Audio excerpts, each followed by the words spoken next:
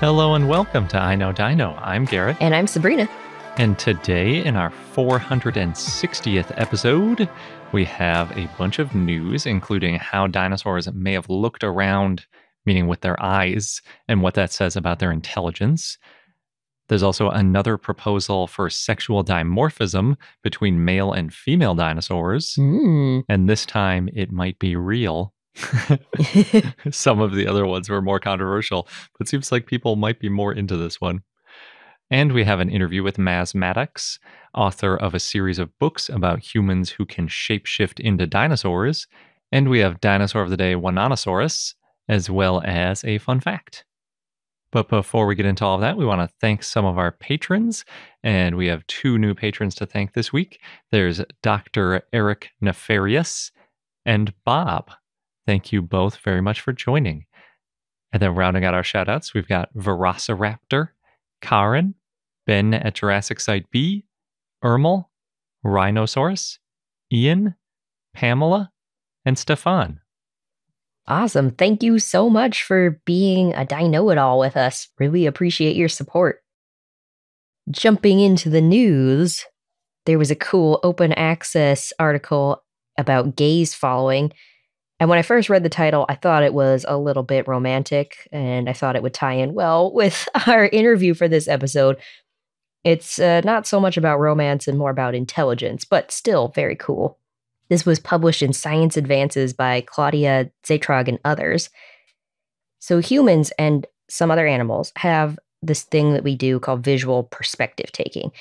And that's if you reposition yourself to see what someone else is looking at when you can't initially see it because there's something blocking your view. That's also known as visual perspective. And it's a complex but important social skill. And it turns out that dinosaurs started doing this at least 60 million years before mammals developed that skill. That is a lot of time of pointing at things and looking at what the other thing is pointing at. Mm-hmm. Or I guess it doesn't necessarily have to point. It could otherwise indicate, I guess, just by looking intently. Yeah, there are different ways to do it. As a quick note, in humans, kids between 1.5 to 2 years old start to develop this ability, and it helps later with communication, like if someone's giving you directions or you're telling stories based on pictures. And it also helps with understanding other people and knowing that they hold different viewpoints from your own. A little bit of empathy. Mm-hmm. I've definitely noticed kids when they start to learn to look around stuff, and that's really cute. Yeah. They move their big bobbleheads. But I haven't noticed like one kid looking and then or the transition between when they might gather up to look in the same direction. Oh, I know with our daughter, we notice that if we're pointing or looking at something, she'll look in that direction. But I, off the top of my head, can't remember if she will actually move herself. to us to look. Or maybe there's a block in the way of whatever we're looking at if she was going to move somewhere else so the block isn't in her way. Okay, so you don't necessarily have to move over to the person to get their perspective from it. Yeah. You could just move somewhere else in order to see what they're pointing at. Exactly. Or indicating. Okay. I guess that is pretty complicated because you have to have that social ability to know that the other people are seeing the same kinds of things that you might see. You have to understand that they're indicating it, and you have to know what to do with your body so that you can put that piece together. Yeah. So this visual perspective taking, it's key in evolving social cognition. That's the way that you process, remember, and use information in social contexts to explain and predict yours and other people's behavior. And it lays the foundation for referential communication. The most basic form of perspective taking is that you stop being self-centered and become more concerned with the interests of others. Now, there's low-level gaze following, and that's where you look at what someone else is looking at, and you look in that direction too. And in humans, that starts somewhere between 3 and 6 months old. This type of gaze following, the gaze following into the distance, has been found in all amniotes studied, mammals, birds, reptiles. Then there's high-level gaze following, and that's like what we were just describing. You move yourself to see the thing that the gazer is looking at, and that's much more advanced. Visual perspective taking has so far been seen in apes, some monkeys, dogs, corvids, ravens and rooks, and starlings, all lineages that rose after the end Cretaceous extinction. But not much is known of how this skill originated or evolved. Yeah, because those are pretty different. I mean, you've got some pretty far down the family tree mammals as well as birds. So it seems like it might have evolved separately in those cases. So for this study, the researchers compared paleognaths, the most primitive, or as they put it, quote, neurocognitively least derived, end quote, living birds. That's like the nice way of saying dumb. Yeah. They include ostriches, kiwis, cassowaries, the flying bird tinamous, and more. And they also compared them with crocodilians, the closest living relatives of birds. Yeah, it's interesting to think, can crocodiles do this fancy gaze following? Spoiler, they can't. Oh. Because that'd be the easy way. If birds do it and crocodiles do it, then most of the things where birds and crocodiles do the same thing, we go, oh, dinosaurs probably did. Yeah. It makes it more complicated when they don't. Yeah, it's not that straightforward. Paleognath brains are comparable to non-avian dinosaurs. Crocodilian neuroanatomy has pretty much stayed the same for hundreds of millions of years and is similar to the common ancestor of dinosaurs and crocodilians. So yeah, still very helpful for comparison purposes. The team tested 30 animals, 5 species, 6 animals per species. Specifically, it was emus, greater rheas, elegant crested tinamous, red jungle fowl. That's the species that gave rise to chickens. It's not a paleognath, but they added that as an outgroup. And American alligators. That's a fun fact. I never knew the red jungle fowl was where chickens came from. Yeah, same. There's a lot about chickens we don't know, and it keeps popping up in different ways for me. Yeah. Different fun facts about chickens. I read a whole thing on chicken sexual dimorphism, too. Oh. But I ended up not using it. It might come in a future fun fact or something. Maybe a future chicken episode. Yeah, that's true. Anyway, for this paper, they did 3 experiments following gaze up, looking up, following gaze to the side, and following the gaze to something behind a barrier. And like I spoiled earlier, they found that alligators do not do visual perspective taking, though they will turn their head or gaze toward something someone else is looking at. They'll follow their gaze to a visible location. As you were describing those different ways of looking around, I was thinking, yeah, dogs definitely do that because you can do that thing where you like look really quickly and the dog always like jerks its head like, what are you looking at? They often run to look at something too. Oh, that's true. But I guess with a crocodile, if you do that quick look, they might look too. But if they don't see anything, then they're just going to be like, okay, whatever. In this case, an alligator. But, oh, yeah. Crocodilian. Yeah. And the alligators also didn't follow their gaze as often as birds to those visible locations. And they didn't follow the gaze upward, but instead they turned around. And that could be because they spend time in the water and mainly raise their heads to see further ahead over the water surface rather than up.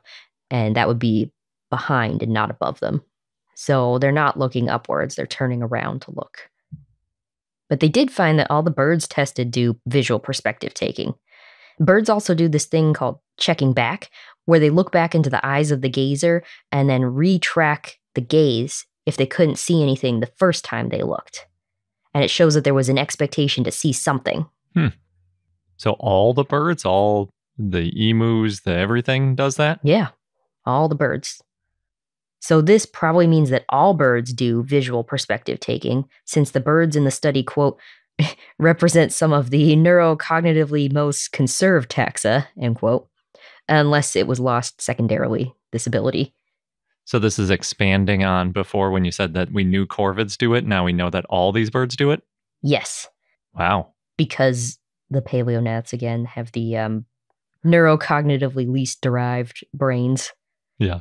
It doesn't necessarily mean that they're the least intelligent. It just means that they're, in this case, the closest to dinosaurs because they've changed the least over time. Exactly. Now, birds have a higher density of neurons and expanded cerebellum. That's the part of the brain at the back of the skull. It helps with motor control and cognitive processes. And it's higher and more expanded compared to crocodilians, which might be why birds do this checking back, but not alligators. This suggests that visual perspective taking started with the dinosaurs at some point, and it's likely that dinosaurs started doing it a lot earlier than mammals. In mammals, so far, it's only been seen in some primates and canids, dogs and wolves, quote, which are members of two separate groups that emerged independently roughly 60 million years later than the latest probably appearance of visual perspective taking in Dinosauria, end quote. And that's why they're saying that dinosaurs were probably doing this 60 million years before mammals. Yeah, and that's conservative because you said that's the latest probable appearance. Yes. Could be earlier. Yes, exactly. So it might have been even earlier than even dinosaurs. Oh, geez, yeah. It's just probably, I guess they're saying, after crocodilians and archosaurs split off.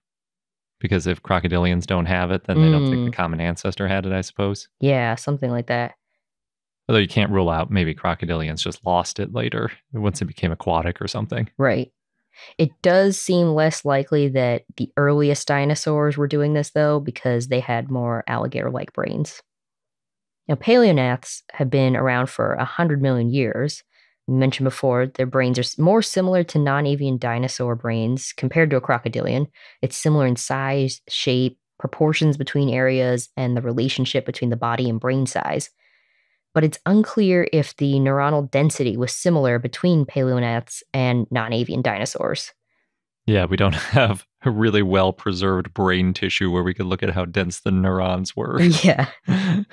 That would be some epic fossilization. It would be. Not to say it'll never happen, but we don't have it now, that's for sure. Now, it does make sense that dinosaurs did this visual perspective taking before mammals because they had better vision. Like mammals were mostly nocturnal, especially in the early days. Yep, it's all about smell and hearing when you're around at night. The daytime, you want the good eyes. Yes. Yeah, it wasn't until primates and certain carnivores that mammals' visions improved. Makes sense with primates because we're very visual.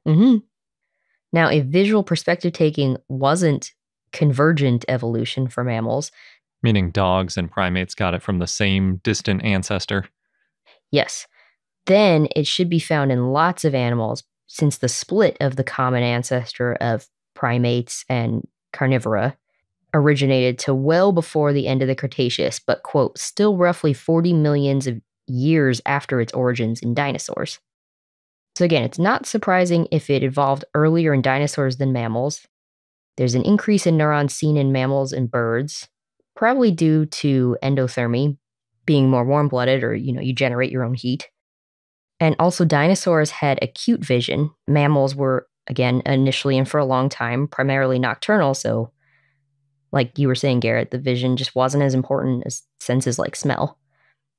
And primates, though, they're diurnal. We're awake during the day, most of us, and we have better vision. So this study shows that mammals weren't the first to have these complex, superior intelligence or drive even the evolution of complex cognition. Mammals weren't the ones to start this after dinosaurs went extinct. We still need to do more research to better understand the evolution of social cognition, but it's just interesting because I think a lot of times in the past, people have talked about, well, mammals rose up after the dinosaurs and then they got really smart and, that's how they were able to take over. But birds were getting smarter too after the non-avian dinosaurs went extinct. Yes, and dinosaurs may have been smarter than we think. Yeah, and maybe those right after the KPG boundary, after the Chicxulub impactor wiped out the non-avian dinosaurs, maybe birds were smarter than mammals for a little while, because if they had this fancy ability to see things and sort of communicate it, maybe inadvertently, maybe intentionally, then it wasn't just about intelligence that made mammals take over. Yeah, exactly. So, like I said at the beginning of this segment, initially I thought this was a kind of romantic thing, but it has to do with intelligence that still ties in really well with our interview lately. Did you think it was romantic because, gaze, they're gazing at each other? Yes, that's exactly what I thought. Because I don't know, something about the word gaze. I just think gaze lovingly. But really it just means looking. Which I guess can also be a romantic thing. Yeah. All right, we're going to pause for a quick sponsor break, but when we get back, I'm going to talk all about the latest and greatest in sexual dimorphism studies. All right, now that we're done talking about gazing, we can move on to how dinosaurs looked physically instead of how they looked at each other. So, we've got another group of researchers trying to tease out sexual dimorphism in dinosaurs. It's a very popular topic. This one was written by Romain Pintor et al. In eLife. And really, biologists have been fascinated by sexual dimorphism for centuries. Darwin was a little bit obsessed with the difference between male and female species, including birds, and so I guess technically dinosaurs, but many other groups as well. Some birds have pretty big differences between males and females. Male birds are often much more colorful. One of my first memories, actually, is being amazed that the mallard ducks in a creek by my house were the same species as the females, despite being way more colorful. I was like, how can they be the same? That one's brown and that one's like got a bright green head. That doesn't make sense. I had the same thoughts. Yeah. But obviously, the dinosaurs of ducks in this case, with their plumage, are obviously different sexes because you can see it in the coloration. But with the fossil record, we don't have plumage most of the time to go by. So we have to do it based on the bones, which is much more difficult. So a lot of times what we're going for is the size difference, because it's pretty easy to tell if one bone is bigger than another. So if you think you see that there's a group of bones that are bigger and a group of bones that are smaller, then you might say, okay, well, maybe the bigger group of bones are from a male dinosaur or a female dinosaur, and the smaller is from the other sex. But unfortunately, it's not that simple. It never is. With birds, male birds are usually larger than females, but there are many exceptions. Basically, all birds of prey, aka raptors, as well as hummingbirds, have larger females than males. Oh, I didn't know that. Yeah, I didn't know it about the hummingbirds. Yeah. We've talked about it before with raptors, and because of that, some paleontologists have used that similarity to say that the larger predatory dinosaurs may have been female because the larger predatory birds today are females. Mm-hmm. But that is quite a stretch after 70 plus million years of evolution. Yes. Especially because the quote unquote birds of prey aren't the only birds that actually eat meat. It's not like, oh, you eat meat, the females are bigger. It's more like this specific group of birds that eat meat, the females are bigger. But you can find plenty of other groups of birds where the males are bigger and they're eating insects or little lizards or something. So in this new study, they were specifically looking for sexual dimorphism in a presumed herd of Oviraptorosaurs. Ooh. They used the Anjak-Charente Lagerstätte in western France. That's a mouthful. Yeah, it's also the first part is French and the second half is German, which is a little unusual. But it basically, that's the name of where the bones were found. And then Lagerstätte means like a super awesome find of dinosaur bones. I was going to say, yeah, usually well preserved, like when you think of Archaeopteryx. Yeah, it doesn't have to be dinosaurs. You can have a Lagerstätte of like any kind of fossil, but in our case, it's always about dinosaurs. This specific Lagerstätte is a pretty new discovery. The dinosaurs were first found there in 2008, so way, way newer than Archaeopteryx, for example. And for our British listeners, this Lagerstätte is about the same age as the Purbeck group in Dorset and the surrounding areas in southern England. And that puts the date at the very beginning of the Cretaceous, between about 140 and 145 million years ago, likely pretty close to the middle of that range. This Lagerstätte is important because it has a lot of ornithomimosaurs buried together, it looks like. Presumably, the leading theory at the moment is that they were in a herd together, a huge group of ornithomimosaurs, just like the group running around of Gallimimus in Jurassic Park. But in this case, rather than just running through a field and a couple getting chomped by a T-Rex, all of them got wiped out by a flood, at least all the ones that fossilized. So basically, they think all these ornithomimosaurs were in a group together, living in a herd, and then they got very quickly fossilized together, which, if you're looking for differences between individuals, is pretty ideal. Because in general, say you're trying to look at Triceratops in the US, and you've got one in Wyoming, and then you've got one in Colorado, and then maybe you've got two in Montana, and you're digging them up one at a time all over the place, it's impossible to know if they lived on the same day. Or even the same within 100,000 years of each other in most cases. You just know that they got buried plus or minus about 1,000,000 years.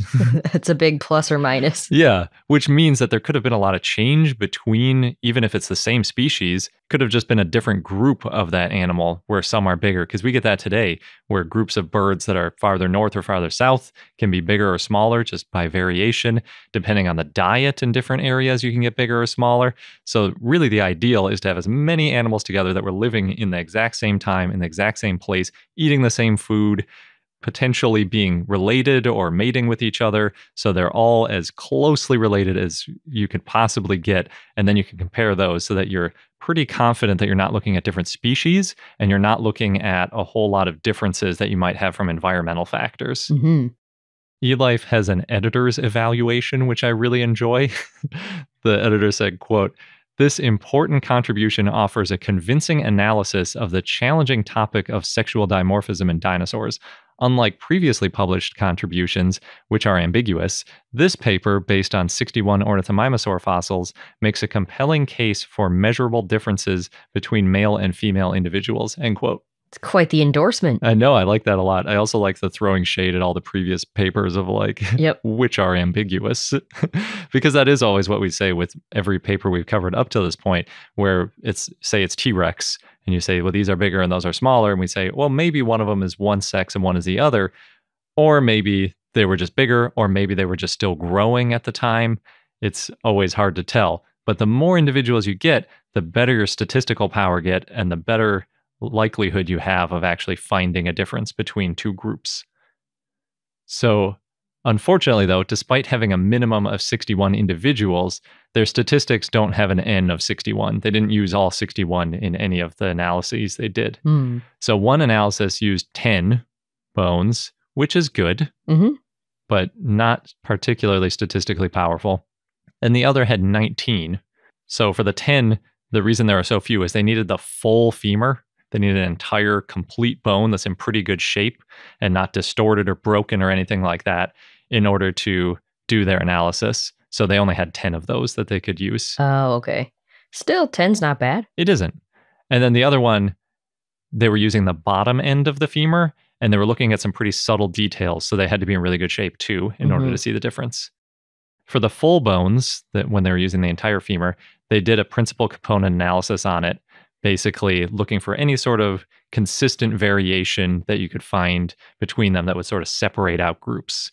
And what they found is that there's a pretty characteristic curve to some of the femurs, while the other ones are much more straight. And this is something that's found in a lot of birds as sexual dimorphism. Oh, interesting. That's helpful. Yeah, and it's also nice because it's not just purely size. Because whenever it's purely size, you can say, oh, well, maybe it was just a younger individual. Right. Or individual variation. Yeah, exactly. Or just a smaller individual. But in the case of looking at the curve, it's not going to be like, well, this one just happened to have its femur in a more curved phase.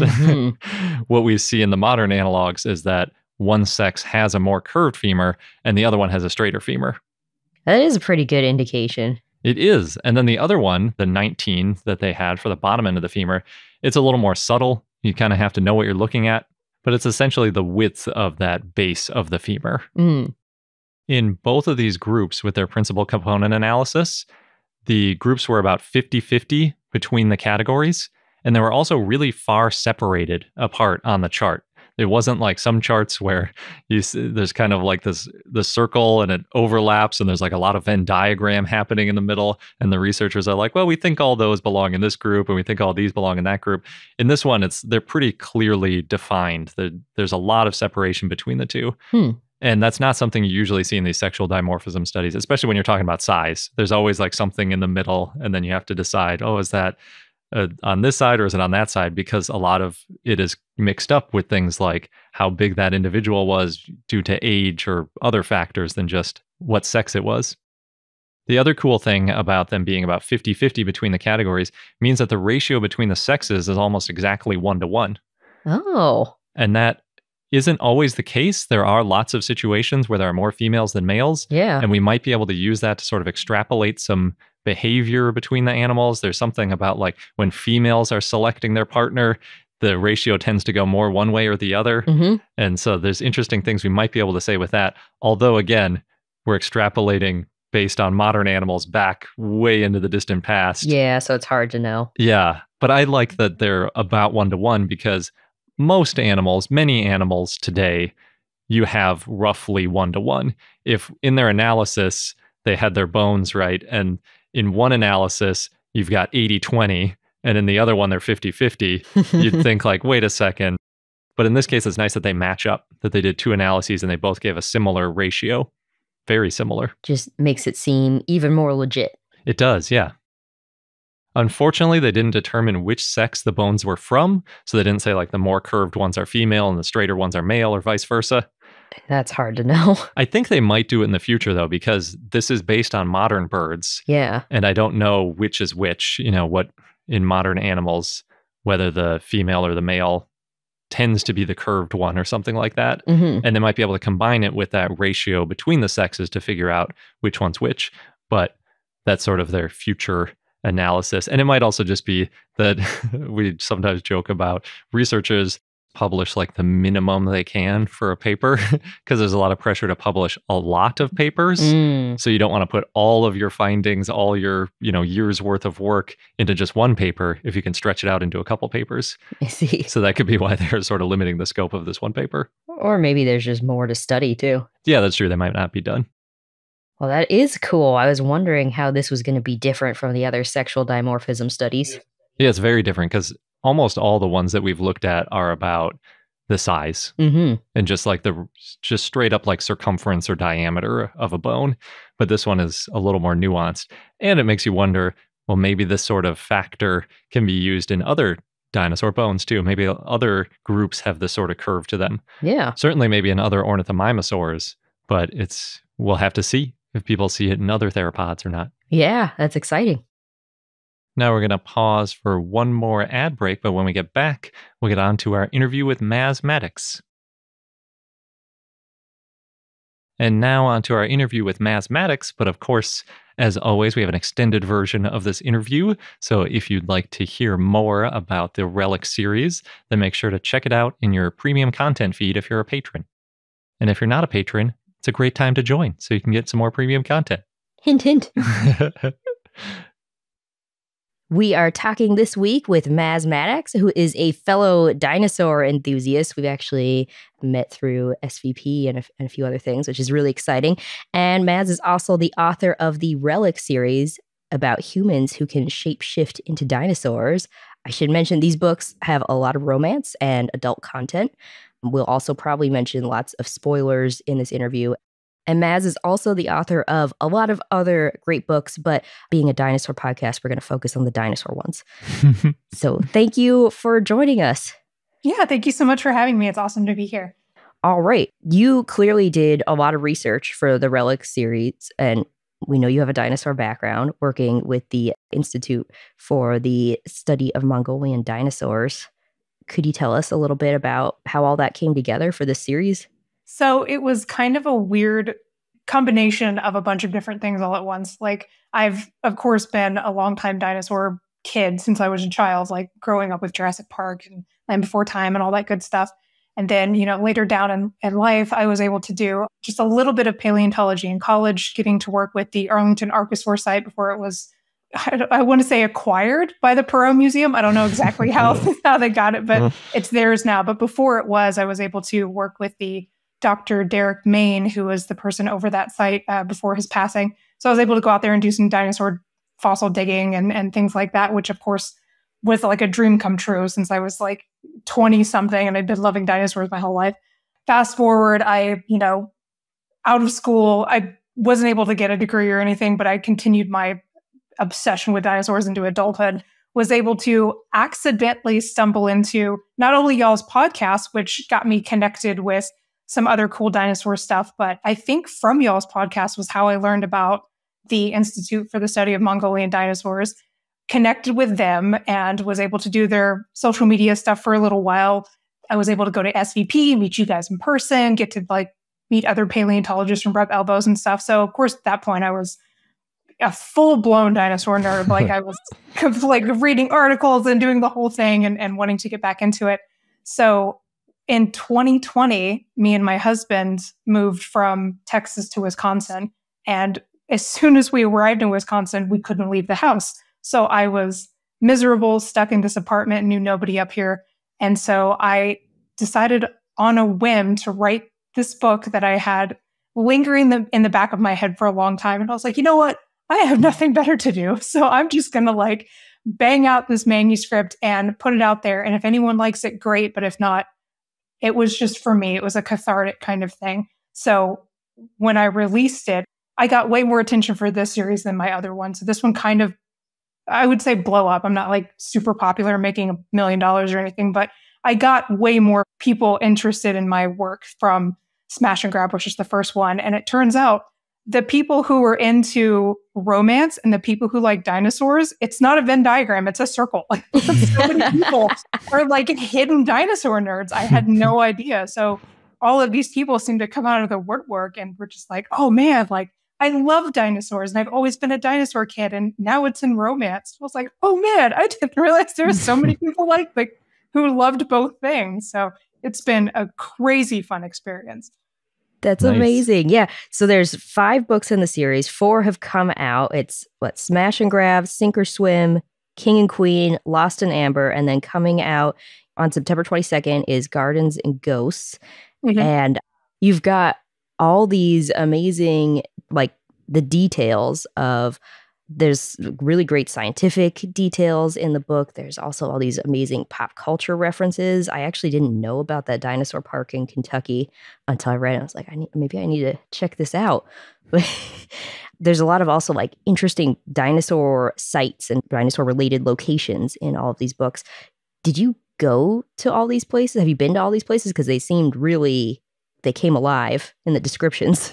So I've been to some that are similar. Like I haven't been to the one in Kentucky, but I've been to, recently I was able to go to Dinosaur World in Florida, which was amazing. And then there's another one in Texas over by Glen Rose. They have a big dinosaur world out there. And it was so cheesy and so over the top. And of course, anytime we go anywhere dinosaur related, when my husband has to go with me to these places, he has to endure me being like extra there, because not only am I excited and like being as thrilled as the little kids who are getting to see all the dinosaurs, but I'm pointing out all the like goofy, weird inaccuracies.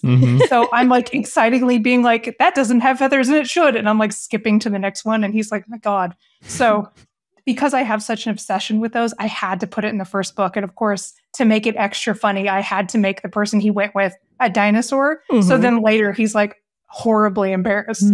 So, but yeah, I love any chance I get to go to those like really kitschy Americana dinosaur park things. I'm there for it. I love those things. It sounds like you're a little bit of a mix of the 2 characters in the first book then, Dalton and Simon. Yeah, for sure. Like the Dalton side of me is just happy to be there and I think it's funny and cheesy and I love what it is, but I'm definitely the Simon being like, wow, that's super wrong. And I'm going to tell everyone who's around me why it's wrong, whether they want to hear it or not. Kind of thing.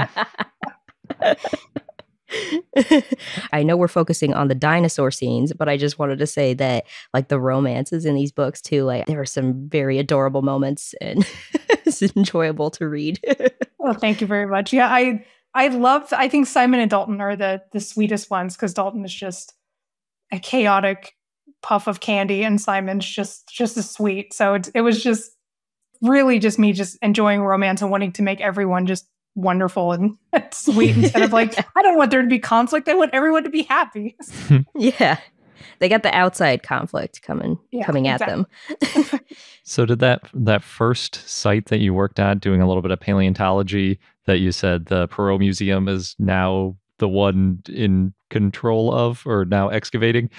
Did your experience there help at all with the book? Did any like things that you learned there make their way into the book?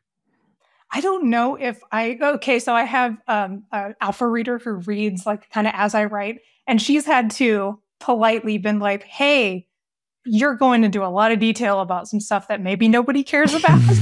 I think like the casual romance reader probably doesn't want to talk about like ossified tendons in a site or whatever. And I'm like, really? Because I think it's cool. So I trimmed a lot of it back because I didn't want the average everyday person to be like, wow, this is a romance book. And they would have spent like 3 pages talking about melanosomes or whatever, you know? So I had to turn it back quite a bit. That's funny. I could totally understand that. Yeah. That's one of the problems with a podcast. There's nobody else in the room to be like, okay, guys, you're going too far. Bring it back. What I really enjoyed as a dinosaur nerd is, especially in the beginning books, when I didn't know which dinosaurs were going to appear, but you kind of leave this trail of clues. So I'm trying to figure out like, okay, what part of the world are they from? That gives me a clue. Okay, you mentioned feathers, so probably theropod, and I'm like kind of building it up. And I think I did figure out Dalton. I also like these like big reveal scenes with all the descriptions, which are definitely scientifically accurate, but then, we don't know everything. Like, we don't know that much about colors. So then you got to kind of play with that and have like, oh, there's some bright pink here. Yeah, that was really fun. And I like later on in the books too, like at the end of Baja's book, I had to be like, hi, so this is what Spinosauruses are like as I'm writing the book, but in 2 weeks, they'll not be aquatic anymore or something. Mm-hmm. So it was kind of one of those things where I'm like, I'm taking some creative license and wiggle room, but trying to stay within the confines of what we know currently about this species. So I didn't want to go completely off the rails, but giving it just like a little flair of fun. Yeah. Yeah, I did notice that at the end of the Baja book, because the whole thing is like, oh, he's very aquatic. And that's quite a stance these days. Yeah, right? Like I accidentally like picked a side and I was like, I just was keeping up with it. Now I think they're saying it's semi-aquatic or like really spent more time on land now. I don't know. Mm-hmm. Like, it depends who you ask. I don't. Yeah, exactly, right? It depends on who I'm talking to. So I'm like, listen, I'm just a fan. I do not speak for paleontologists or I think as like a device in a book, it's good to have more diversity. There's like a million different theropods that walk around on land. Having one that's more aquatic is a lot more interesting than like, okay, yeah, it's another one that's walking around like all the other ones.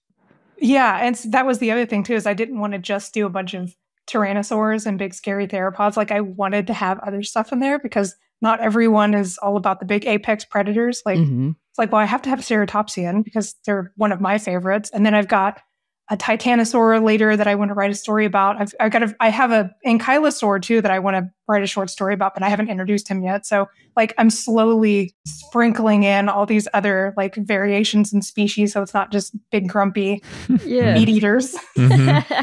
Yeah, they are kind of grumpy. They are. Your ceratopsian, Regaloceratops, thank you. I like how his point of view is like, yeah, these grumpy meat eaters, and life's hard for a vegisaur because like they can eat whatever kind of meat, deer or whatever they can hunt, but he has to worry about his stomach reacting to the different modern plants because it's just not used to digesting, and like all these great details. It's like, yeah, you would have to worry about that. Well, and I have a flashback of like that scene in the original Jurassic Park with the Triceratops who was sick because he was eating the plants that were poisonous and stuff. I was like, yeah, that would be tough to like get transported 65 million years into the future and all your favorite foods are gone. You're like, well, that's a ripoff. Like, what am I supposed to eat now? Yeah. And then the way you've got the ones who shift into smaller dinosaurs and how they interact with the ones who shift into the bigger dinosaurs. It's like, yeah, that makes sense. If you're a microraptor talking to someone who could turn into a T-Rex, you're going to act differently than if you're talking to someone who can turn into something more your size. Yeah. So stepping back for a second, we should mention that that's sort of the plot is that the humans can turn into dinosaurs, right? Yeah. So how the RELIC guys work is that they were around they've been around since the beginning of time, but they've always been able to shift into different forms, like kind of whatever form they needed to in order to survive.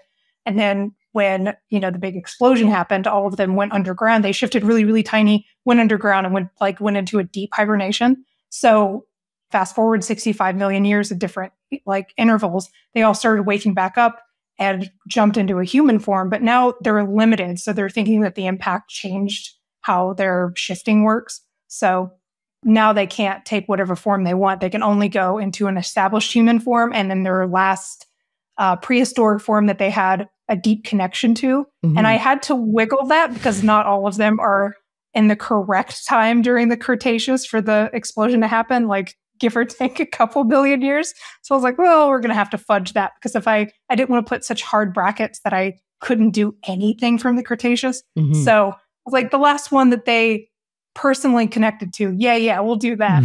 So now that's their limitations now.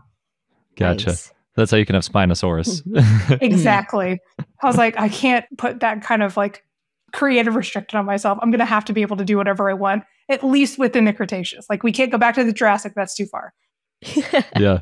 Yeah. Cretaceous has plenty. Oh, in it. Yeah. Going back to your T-Rex, Montana, we've seen him in the first 4 books. Obviously, he's a big presence, but it sounds like we're going to see a lot more of him in this last book. When it comes to T-Rex details, like how much did you play around with that? Like, did you ever think about giving him lips? So I think I played it pretty safe and was pretty vague about like, I gave him a color palette. I didn't like super describe the lips. I didn't give him feathers. I at least was like, okay, I think as we stand right now, we're all pretty sure that T-Rex didn't have feathers, so I'm not going to give him feathers. But like the whole lip thing and all the other like like the belly ribs and stuff like that. Like I don't even know if that's still argued about or if that's like cemented at this point. So I was like, this is what he looks like color scheme. And I'll leave the face up to you. Yeah. Does he have lips? That's your interpretation. So I might get froggy and maybe tweak it before we finally like bring it live. But as it stands right now, in my head, he has lips, but I'll let the readers kind of decide if he does or not. I feel like as time goes by, people's mental image of T-Rex changes. And now it might, for most people, be like prehistoric planet, like that T-Rex. Yeah, that's the one in my brain. Yeah. Is that one. The big chunky dude with lips and he's a good papa. I'm like, yeah, that's Montana. Yeah, that was like the first scene in prehistoric planet too. It was like leading the little baby Tyrannosaurs across. I think that was one of the first things we noticed. Like, oh, they gave that T-Rex lips. So then I just had a thought, because I know in your author bio, you say you wish you could be an Allosaurus. And I was wondering, like, why is there no Allosaurus in the series? But Allosaurus is too far back. It's Jurassic, yeah. Yeah. Unfortunately, like I almost did it. And I was like, no, like I think that's pushing it. Like it needs to be at least within the Cretaceous. So that's the limitations I put on myself. But yeah, Allosaurus, like I think my all-time favorite. So it's hard not to have him in the story. How did Allosaurus become your all-time favorite?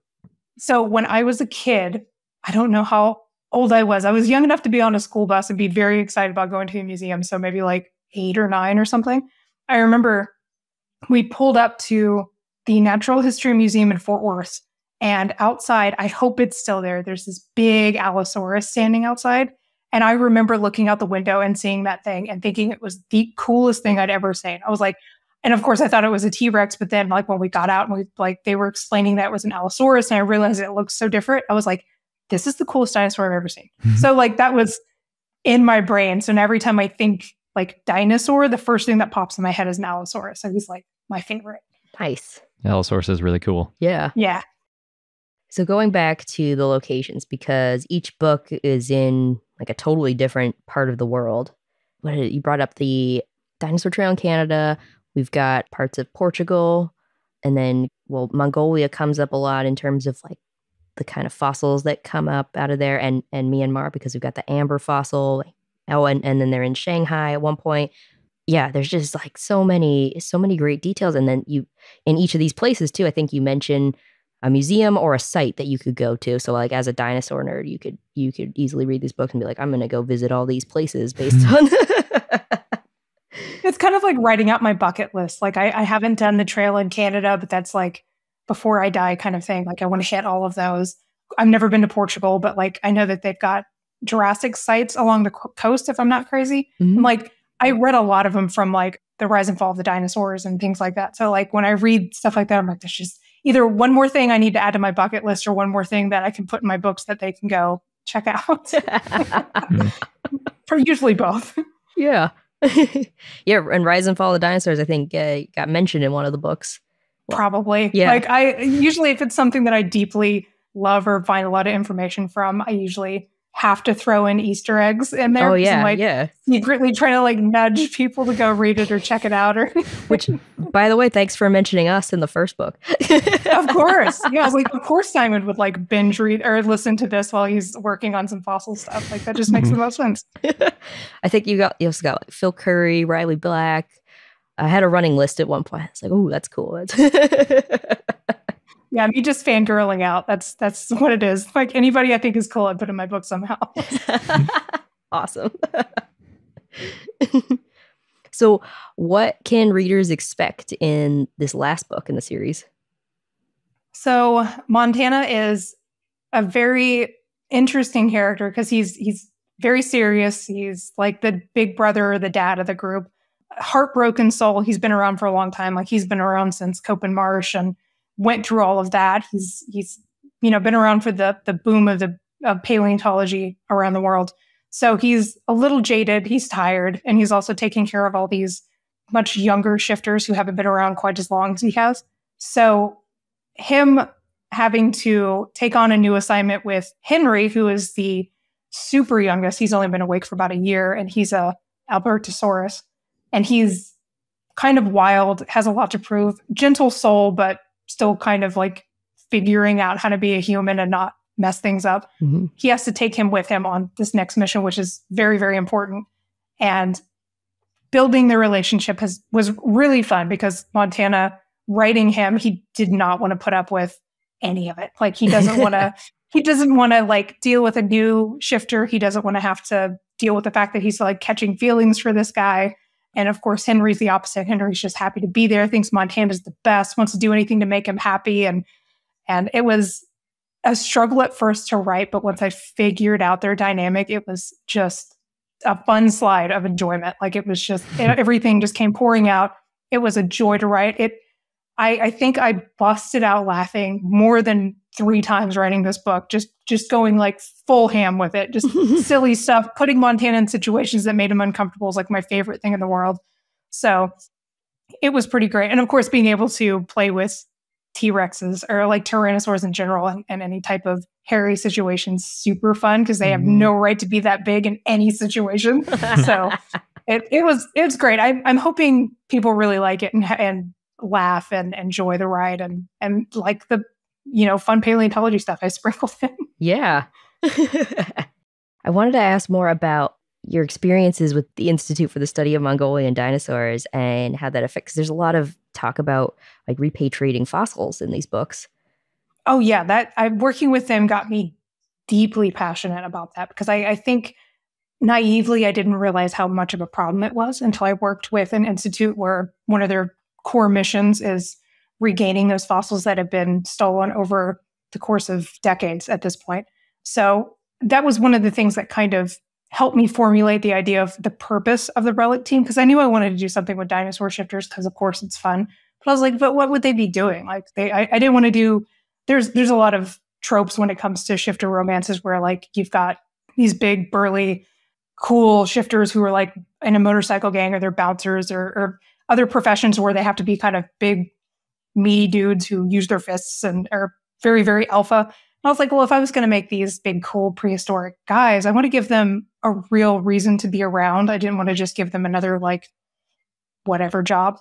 So, of course, it was one of those things that as soon as I thought about it, it clicked into place. I was like, well, of course, they would be passionate about making sure people know about dinosaurs because they would care that people had a much more fuller understanding of Earth history and their species and all that good stuff. So instead of them being like Indiana Jones, where they're trying to just scoop them up and take them to the museum, I'm like, they would actually care to make sure that they go back to their home country. So if they find a stolen fossil from anywhere in the world, they're going to snatch it out of whoever's hands and put it back where it belongs. Because for me, and I'm sure most of the people who listen to the show, fossils don't need to be decorations for people's houses. They need to be appreciated in their scientific accuracy and studied so we can understand more of these big, wonderful animals that capture our imaginations and that we love so much. So it's been something that I bake into these stories and make it like a pillar of why it's so important. And I hope that people see that. And so, when they're at museums and they're more cognizant of like, oh, that's from Mongolia.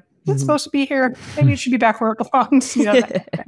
So, but yeah, my time with them really, they're so deeply passionate about it, and they do so much good work of getting these fossils back and celebrating it within their country that I love that. I resonated with it so much. Yeah. But then it's interesting because you set up this other group because there's more than just the core group of shifters in this world. And then there's this other group that has like slightly different motivations. So there's some tension there. And their motivations also make sense. I mean, this is definitely a spoiler, but yeah, spoiler alert. Yeah, spoiler alert. There's another group. And you've set up kind of a Giganotosaurus against a T-Rex in that way too, which is fun. Yeah, it's the most epic battle. Like and it was cool too because when I was formulating kind of what I wanted the like bad guys to be, I was like, I don't really want another group of dinosaurs to just be bad. Like I didn't want them to be black market fossil people. So I wanted to give them a real purpose. So I try to not make any of the dinosaur people actually bad. I want all the dinosaurs to be good guys, or at least like morally gray at worst. So basically Origin is the other team that does other things with fossils. They're trying to figure out how to find like dinosaur DNA and figure out how to further their species and unlock how they're able to shift and things like that. So they're not going around just destroying fossils for funsies. They're doing it because they're trying to procreate and pass down those genes that aren't getting passed around anymore. And of course, Montana and his team don't know that up until a certain point. So they're just thinking these people are just destroying fossils for no reason and they're trying to track them down. So it was fun to kind of have that situation. And in Montana's book, they have to team up, which is a joy because they don't get along. So it's kind of awesome. Cool. Well, where can people buy the books? So right now, all of the Relic books are Amazon exclusives, which means they're also on Kindle Unlimited. So if you have Kindle Unlimited, they're, I want to say free, but they're free with that subscription. So you can download them to your little heart's content. Otherwise, I do sell signed copies on my website, like signed paperbacks. So you can go to my website, mazmaddox.com, and grab them there. I ship all around the world. Sorry in advance for anybody in Australia because the shipping there is bad. But everybody else is not too bad. But yeah, that's where you can find me. Great. Awesome. And you mentioned your website. Are there any other places online where people can find out more about you and your work? Yeah, I am way too active on social media, specifically Facebook and Instagram. But otherwise, you can find reviews and ratings and stuff for all of my stuff on Goodreads as well. So if you want to go peruse and check out the tags and reviews and stuff, all my stuff's there as well. Cool. Well, thank you so much for chatting with us today. Yeah, thank you so much for having me. It's always a delight to talk to you guys. Oh, same. Yeah, definitely. Thank you so much, Maz, for chatting with us. It was a lot of fun to hear a bit about the behind the scenes and the research going into the books. And of course, I really enjoyed reading the series. And now on to our dinosaur of the day, Wannanosaurus, which was a request from Paul B. via our Patreon and Discord. So thanks. It was a basal pachycephalosaur that lived in the Late Cretaceous in what is now Anhui, China, in the Xiaoyan Formation.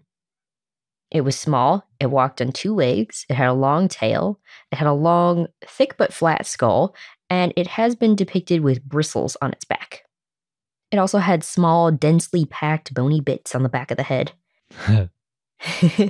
And short arms, with the humerus, the arm bone, half the length of the femur, the leg bone. The holotype was small. Its femur was about 3.1 inches or 8 centimeters long. Oh, wow, that's tiny. For a pachycephalosaur? Yeah, so it's estimated to be about 2 feet or 60 centimeters long. That might make it smaller than Micropachycephalosaurus. Ooh, undermining the name. So maybe they should have named it Nanopachycephalosaurus. I guess it depends how young this one was, though. I'm not sure how young this one was. Actually, 2 individuals were found. The name, though, the whole name is Wannanosaurus yantiensis, and it means Wannan lizard. It refers to where the fossils were discovered. And Wannan refers to the southern part of Anhui province, and it's an alternative name for Anhui.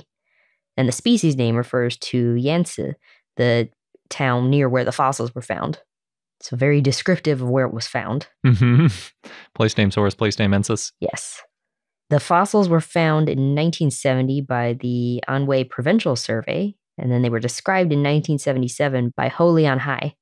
They found 2 individuals including part of the skull roof and lower jaw, the leg bones, parts of the arm, and vertebrae. And the paper describing Wannanosaurus made a lot of comparisons with the pachycephalosaur stegosaurus. But it also said it most closely resembles Yaverlandia, which at the time was thought to be a pachycephalosaur, but now is thought to be a Maniraptoran theropod. And they also said it resembled Homalocephali. Another pachycephalosaur. Mm-hmm. So it's a pachycephalosaur that looks a lot like other pachycephalosaurs. Makes sense. Now, in 2009, Richard Butler and Qi Zhao re-examined Wannanosaurus, and when they studied Wannanosaurus, they noted that some of the material from the holotype and paratype were missing, so the authors based observations based on Ho's figures and description. However, they pointed out that Ho made some mistakes. For example, Ho identified the humerus as from the left side, but it was actually on the right side. But the measurements were the same. They were less than 50% the length of the femur. Still probably bipedal, like most of those head-butting dinosaurs, potentially head-butting dinosaurs. Mm-hmm. They also found that some of the bones in the skull weren't fused, so the holotype was probably a juvenile or subadult. So I guess I had an idea. Wasn't an adult, at least one of the individuals. Okay, so maybe it did get bigger than Micropachycephalosaurus. But no histology has been done on it yet, so we're not 100% sure. The authors classified Wannanosaurus as Pachycephalosauria, but said that since the fossils are from juveniles, it complicates where to place it phylogenetically.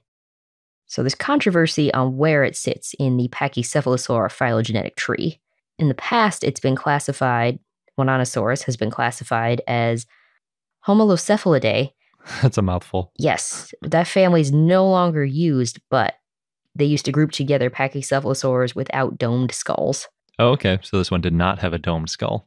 Yeah, it had a flat skull with large openings, so it was thought to be basal in the Pachycephalosauria clade. That's what you meant by a flat skull. Yeah. It didn't have the bump. Not the dome. But Pachycephalosaurs, they're not necessarily known for the dome. They're known for the thick skull roof. So most recent studies say that Wannanosaurus is part of Pachycephalosauria, but not Pachycephalosauridae. Okay. So the thick skull roof, but not thick like Pachycephalosaurus, which had the really serious dome going. Yes. And our fun fact of the day is that many animals don't have any sexual size dimorphism whatsoever. Oh, interesting. Yeah. This is based on a preprint paper on bioRxiv by Tombach et al. And apparently almost no one is interested in animals where males and females are similar in size. Why do you say that? Because I Googled animals where males and females are the same size, and 12 out of 13 of the results on the first page are about extreme examples of sexual size dimorphism, or SSD. It's like the top result is like, you won't believe how different these are. Like, I wrote same size, not different sizes. But yeah, people really don't care. The one result that actually is on the front page of Google, the 1 out of 13 that is about the same size, is this new paper, which is titled New Estimates Indicate That Males Are Not Larger Than Females in Most Mammals. Most mammals. Interesting. So for a long time, people have said that in most mammals, the males are larger than the females. Mm-hmm. And larger males do have a very slight plurality. They're the most common category, but they are less than half of the groups of mammals. So in other words, if you add up groups where they're about the same size and groups where the females are bigger, you get a larger group than just males. So these researchers looked at over 400 species, and they estimate that males are larger in 44% of mammalian species overall. Females are larger in 17%, and in 39%, they're about the same size. So there's almost as many examples of mammals where the females and males are about the same size as there are where the males are larger. That's interesting then. Like what you were saying, people don't really talk about that. Yeah. Maybe because it's more of a minority thing, we think, ooh, that's interesting. It is definitely really interesting when you look at like an octopus and you see like the really tiny little male that looks like a little mini tentacle after it attaches to the female. That's like 10,000 times the size of the male or something. Although octopoda are not mammals. Octopoda? That's the order. Wow, that is very well done. But that's the most extreme example I could think of in my head. There's also a lot of variability between the groups of mammals. So in primates, males are larger than in most species. Many have no SSD, and only a handful have larger females, which might be a big part of why we think that in mammals, the males are bigger, because for the most part, in primates, they are. And being primates, Yeah. that's what we notice when we're walking around day to day. Well, as humans, we're mostly looking at other humans. Yes. Also, as the authors put it, usually researchers study groups like carnivora, artiodactyls, and primates, but, quote, most mammals by far are rodents and bats, which are often underrepresented in the studies of SSD. It's the second time we've mentioned carnivora. But in addition to dogs, carnivora includes cats, bears, seals, walruses, and lots of other popular big animals. Lions. Yes. I was including that in cats. Oh, Yeah. yes. I was thinking domestic cats. Yeah, I thought about splitting it out into all the types of cats, big cats, little cats, wild cats. I was reminded because we recently did a bonus episode on Smilodon, Mm-hmm. and we were talking about this. Yes, Smilodon is in carnivora, and presumably the males may have been larger than the females, because carnivora is about as one-sided as SSD gets. In almost every single species, the males are larger than the females. Wow. And of course, these are some of the most popular animals, again, with people both casually and researchers. So again, that's probably biasing what we think of the larger males versus females. The other big group that I mentioned, artiodactyls, include giraffes, bison, camels, antelope, pigs, hippos, sheep, goats, cattle, dolphins, and whales. Big group in multiple ways. Yes. I also like that dolphin and whales are in the same group as giraffes. Yeah. It's funny. But those are basically all the other big popular animals out there, almost all of them. So again, researchers spent a lot of time on these animals, and artiodactyls are only slightly less one-sided with SSD. There are some species with larger females, but it's less than 10%. Again, it's mostly the males that are larger. Between those groups and primates getting the attention, it's not surprising that we think of males being the larger group in mammals. But what about rodents and bats? Since, as they mentioned, that's the group that really counts if you're adding up species. Yeah. So within rodents, things are much more equal. About half of rodents don't have any SSD. And since about 40% of mammals are rodents, that's a huge impact on the overall mammal number. That's true. Yeah, then I'm thinking of squirrels or friends I've had who had pet rats, and yeah, no size difference. Yeah. Things are very different with bats. In something like half of bat species, the females are larger than the males. The next biggest category for bats is no sexual size dimorphism, SSD, and only a small fraction of bat species have larger males than females. Wow. So really, if you're looking for a species with a really large female compared to a male in mammals, bats are a pretty safe bet. So we should also consider this with dinosaurs, because there was certainly a lot of variability between different groups of dinosaurs in terms of SSD and whether it was the males or females on the larger side. There was also probably SSD in many species of dinosaurs, but there were almost certainly many examples where there was no size difference between the sexes as well. And again, with living dinosaurs or birds, males are larger than females in a lot of cases, but with birds of prey and hummingbirds, it flips. So neither of those can be extrapolated back 70 million plus years. True. But that is interesting to think about with dinosaurs. And that wraps up this episode of I Know Dino. Thank you for listening. If you enjoy listening to our show, please leave a review. It really helps. Stay tuned. Next week, we'll be talking about some new dinosaur discoveries. Thanks again, and until next time.